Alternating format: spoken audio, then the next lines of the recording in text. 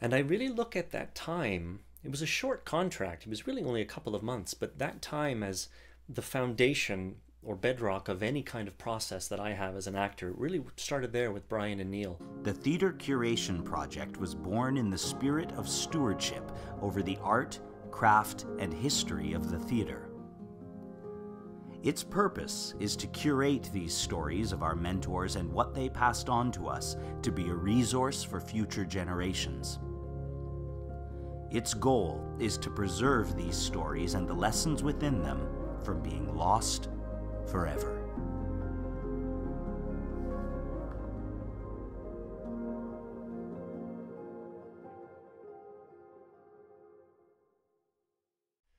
Neil Bartram and Brian Hill are remarkable artists and mentors. I first met them when they were the artistic directors of the Charlottetown Festival Young Company, and they brought me down for the summer in the year, I'm not going to tell you. And it was a performance and training program. So they wrote a show for the Young Company called Somewhere in the World. It was a beautiful show. And we rehearsed it and put it up and opened it, and we would perform it every day at noon. But then the training in the program began. They created a curriculum that utilized the Charlottetown Festival main stage company, and we would do workshops and classes with them in the morning and the afternoon, and then perform this show at noon.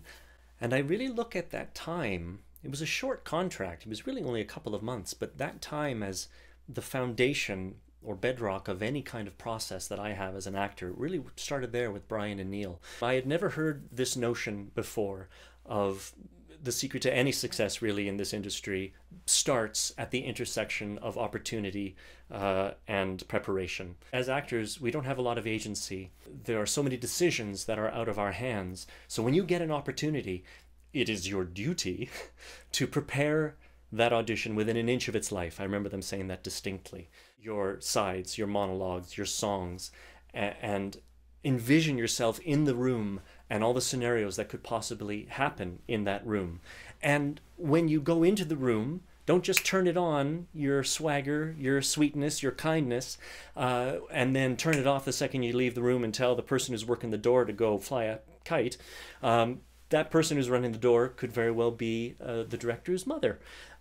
That's happened. We've heard this story. Be kind in the world. Be good, do good. It will only come back at you tenfold. Professionally, yes, but in life.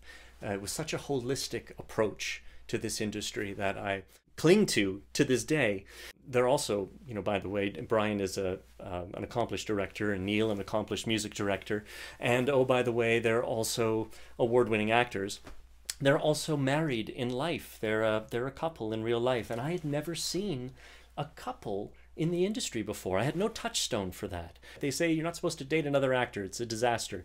And here they were making it work with such generosity and kindness. They were champions of one another, and it was really quite inspiring.